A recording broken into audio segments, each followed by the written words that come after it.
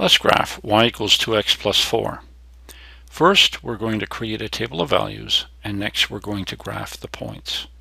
So let's start up a table. We'll have the input x and output y.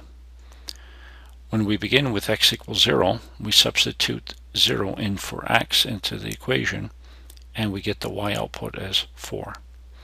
Next, substitute 1 into the equation, and you'll get a y output of 6. And lastly, substitute x equals 2 into the equation and get the y output of 8. The next step is to plot your three key points. 0, 4 is the y-intercept and is plotted here.